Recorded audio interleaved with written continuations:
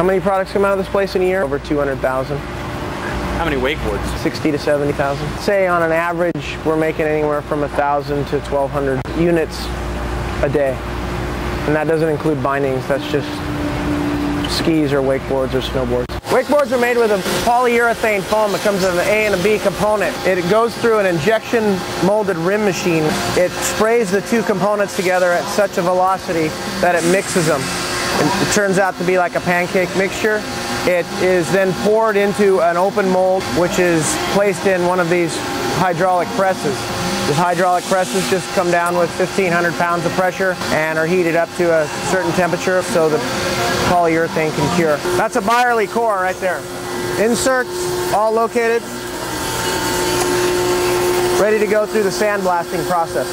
You can see the cores here. This is exactly just out of the core mold. Resin won't adhere to this, so we have to create a rougher surface so we can bond our resins and glasses to it. This way the resin and glass will be able to stick to it in the molding process. There's two types of tops and bottom sheets. There's a what they call a nexus, and it's kind of just a fabric. And then we also do plastic top. It has a little more rigidity to it.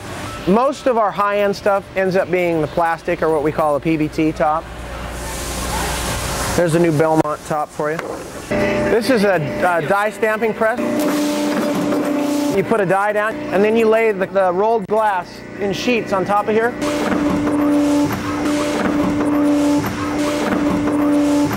Well, this is the heart here. In this room we have 9 presses. We pump the resin through in a resin dispenser over here. What they do is they grab the fiberglass that you saw Fred cut earlier.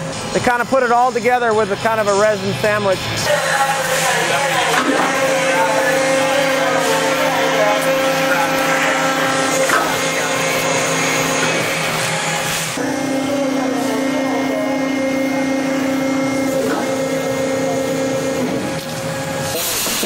Every board that comes out of the mold, we're going to hold the rocker in it. So it has the exact same amount of rocker. It'll hold it like that for 10 minutes. It's done 90% of its curing in the first 10 minutes. Oh, and it'll always be that same shape. Boards come out of the press room on racks and they get pulled into here. During this process, a guy will come by with a bandsaw and cut as close as he can to the actual edge of the wakeboard. This removes the larger amount of the flashing.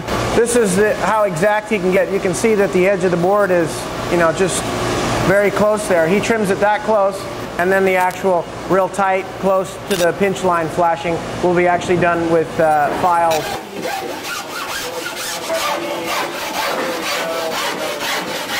We used to put our inserts in after the board was made. We come in and we drill the holes, then drive the inserts in. We came up with a way to mold the inserts into the core. Yeah. And then all you do is you come in with a countersink bit.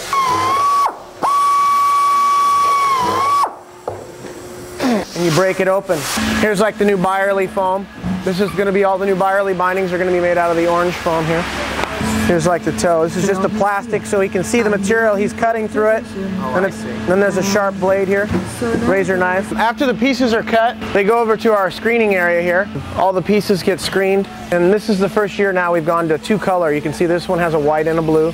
They can do about 4 pairs an hour. As you get into higher end bindings, you want more high-end ankle wrap. And so you can extend the overlays up, loosen the strings here, and you can still open your foot wider to get it in. The string will allow the back of it to form more to the back of your foot, creating more of a pocket so you won't get any more lift.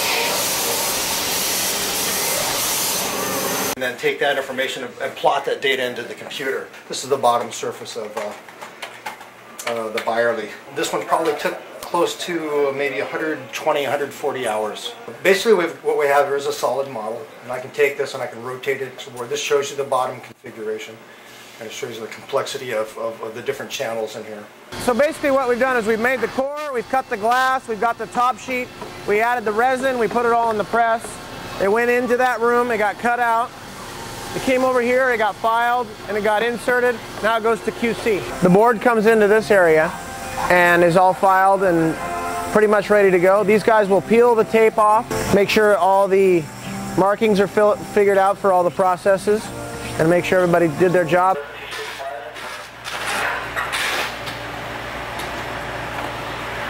There you go.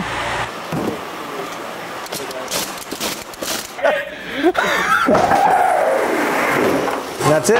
Thank you. You're welcome.